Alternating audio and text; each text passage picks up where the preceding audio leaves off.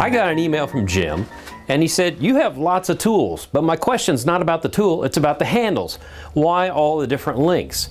Well, it has to do with physics and all that sort of junk, but let me pull out my biggest and best example. This is a scraper.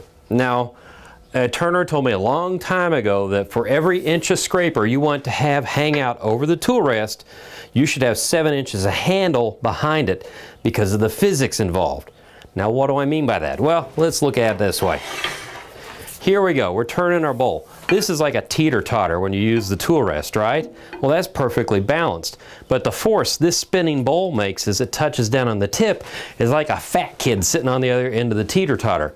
And you're the skinny little kid up on the other end, and you don't want to get flipped off. So, you do what we do is called counterbalance. We put a lot of weight out here, so no matter how big that kid is, this wants to pull down naturally, right? So if I'm in here turning, and I have this sticking out this far, all that pressure pushing down on there is counterbalanced by all this weight and leverage out here, so it's a nice smooth ride. If I was doing this, whew, that would be a problem.